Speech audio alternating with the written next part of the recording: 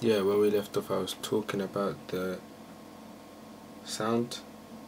Um, yeah, the actual sound for this film is right from the Inception soundtrack, and I felt that it was quite.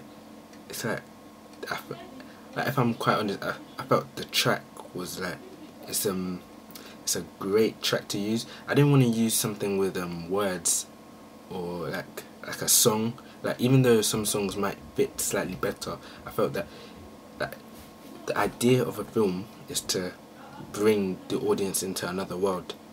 So with this trailer, you want to give the audience basically a glimpse of this other world. And so I felt by using the song that, even though some people might know the Inception song, well, the themes, well, the soundtrack, I felt that it's still kind of not as known as using something with lyrics. So it's not like for example Facebook, Facebook, the Facebook film came out 2010 last year. It had the kind of theme tune which is kind of iconic, Power, which, so when you watch it's like, yeah, Power, and you sing along, but you're still kind of in two kind of worlds. You're still in reality. So I decided to use something without words, so you can come into the reality of like our film, of my film. So that's probably one of the main reasons why I used the soundtrack. But also I felt that the soundtrack is quite powerful, as it itself builds up so much tension, and because of that I found it so easy to fit the clips around to match that tension. So we have some parallel sound, and yeah, I felt it was quite a powerful track. Well, you'll hear as you go along. So let's go. Let's go on. So got a technical problem. Yeah. Alright then. Here we go. Yeah. Okay. Yeah, we start with her, Milza. She was great.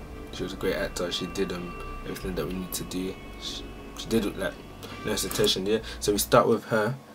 Just like, since she's the main character, we start with her doing her hair, kind of like just, you know, mediocre thing, like what girls do. Is kind of boring, and the song kind of, even though it's kind of actiony, it still kind of plays off like that.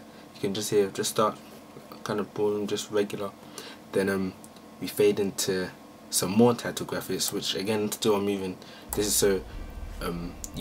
so I can keep the audience, like, their attention, because even though it starts off boring, I don't want them to just drift off. So that's why I have the sound effects with the title graphics to keep them like awake. So it's like, oh, okay, that's what we want. So here I have like with these title graphics, we have the director, because this is a trailer for my actual film studies, my AT film studies short film, which I filmed and I filmed and edited, which supposedly got full marks. So no, well, so carry on. So I just used the director Charisse, and the producer, well, Valerie, and me, as since we actually made the film, I felt that it would be appropriate for us to have our title, well, our names in the trailer, as you would see in a real life actual trailer. So I felt that, yeah, this is another thing, trying to go with the professionalism.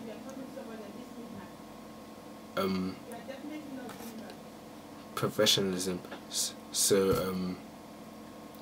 that's another reason why I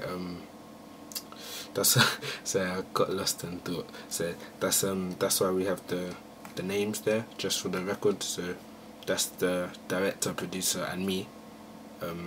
I felt it was just like a nice way to just keep the audience attention. We're still using the same font, Helvetica Neue. I forgot to mention that with the font, I actually kind of added a ramp and a glow to just stylize the font, to just give it a nice little style feature, nice little color. So there we go. Carry on playing. Yeah, producer on yeah, so it goes back to goes back to Milza, just doing her like normal, you know what girls do in the mirror. I don't know. Then I don't know what girls do, but I assume that's what they do. Then it goes to another title graphic. There's quite a few title graphics in here. Well, it's not unusual from the research I've done to see a lot of title graphics. I think it's just it's a way of explaining, like, well, just kind of telling the story